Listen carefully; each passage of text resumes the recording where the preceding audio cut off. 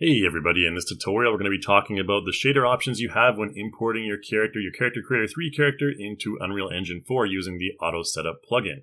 Okay, so we're going to talk about the different types of shaders and kind of go into a bit more detail on the differences between them.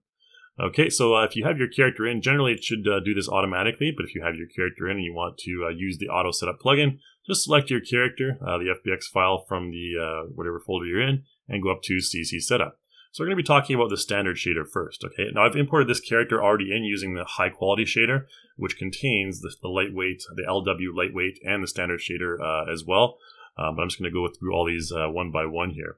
So generally the standard shader you're going to use that for, far away type of characters that don't really need to see much detail, like NPCs.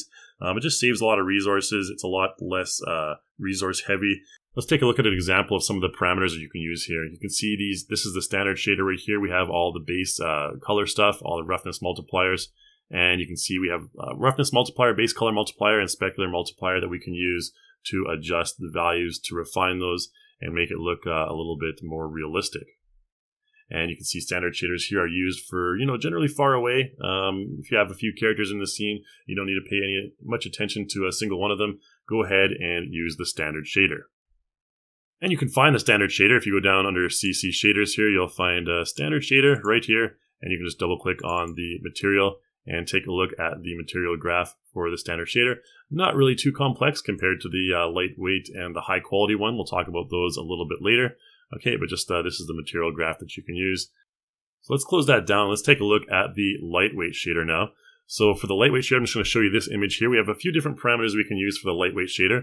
This includes the normal intensity, the roughness intensity, and a scale as well, detail scale. You can see here if we modify those, we can get a much more refined look on our character. Now this is used for, not really for detailed shots, but more for, mid-range kind of shots. It contains mask textures for use of subsurface scattering. You can see an example here, just kind of lightweight shader, just for kind of a one-person shot maybe, but you don't have to pay attention to the small details on their face. That's what lightweight shaders are commonly used for. And you can find that under CC shaders, under skin shader here, and under skin shader under textures, you'll find 03. Skin shader right here, you'll find the RL underscore lightweight skin. You can just double click on that and take a look at the standard hierarchy here. This is the material graph for the lightweight shader. A little bit more complex than the standard shader, but again, not as complex as the high quality shader, which we're going to explore right now. And again, if you want to, add that to your character or import your character into the lightweight shader, what you would do is you would go to your character, wherever he is here, in RL content, and we have a dude there, and you would, of course, go up to CC setup, and you would choose lightweight shader. Now we're going to talk about high quality shader here. Now this is used for when your character is, when you're doing close-ups of your character, you want to, tweak and refine little areas of your character. You can use the subsurface scattering masks. Let's take a look at an image for this.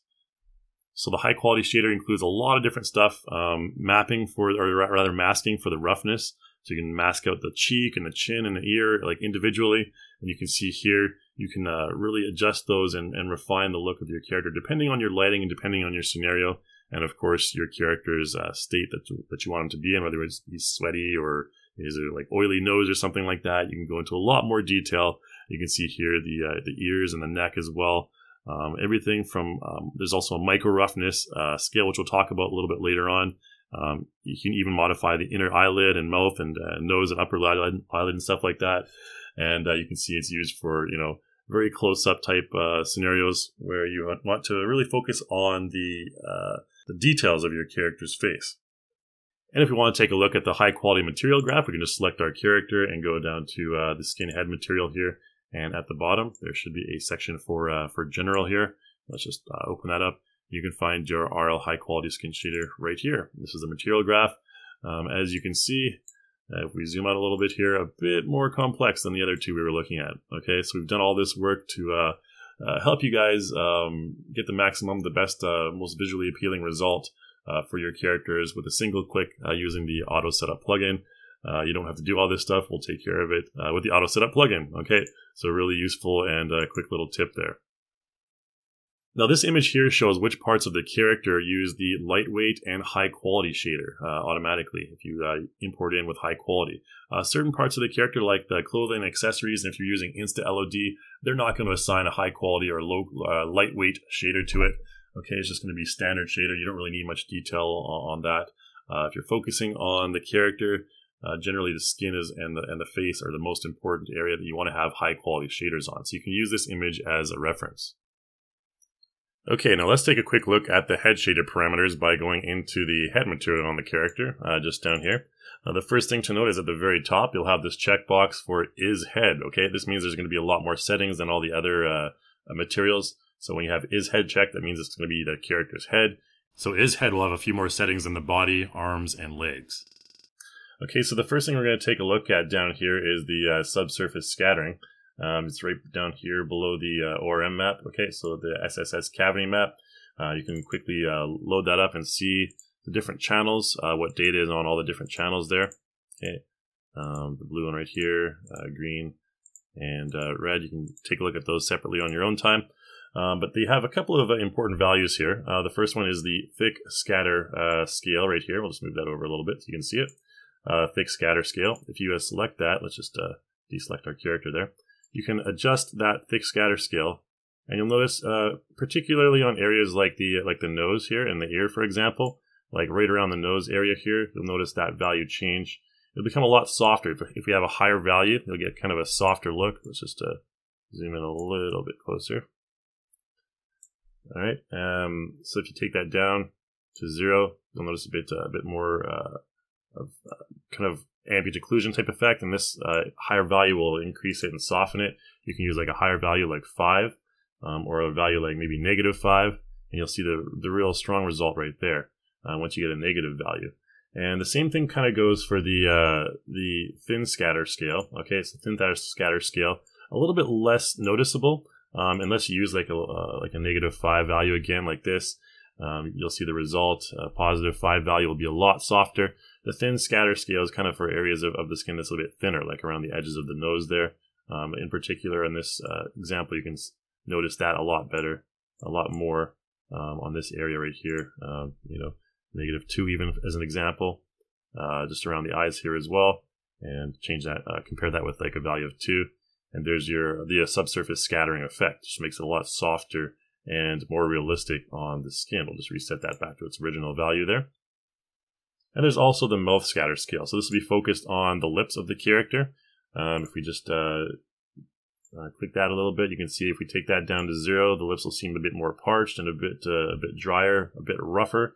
However, if we take that value up to like a value of 1 or even 3, you'll get a much softer, smoother look, much more realistic, as if it's like a real lip texture that's semi-transparent.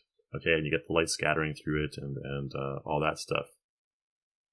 We'll just take that back down to the original value as well. Let's take a look now at the micro normal mask as well. The micro normal mask is a unique one with this new high quality shader as well. So we can go up here to, where is it? There you go, our micro normal mask. Just double click that and you can see it loaded up right there. That's the mask for the micro normal. Okay, and what you can do is you can adjust the values here as well, such as the micro normal strength and the micro normal tiling value. Okay, let's take a look at what that does. If we enable both of those, if we increase the strength, for example, you can see, especially on the nose, for example, like a lot more porous detail there. The pores seem a bit stronger. They come out a lot stronger. If we take the tiling value down, you can see a much more noticeable result here. I can even just pan around on my character a little bit to see the other side here. The forehead's fairly noticeable right here, but this side you can really notice a lot of the pores with that tiling value. So generally you want to keep that tiling value fairly refined. Okay, nothing too crazy. You can even just reset it back to 32 and reset our micro normal strength to something lower. Again, it really depends on how smooth or how texturized you want your skin to be, and those details will show up.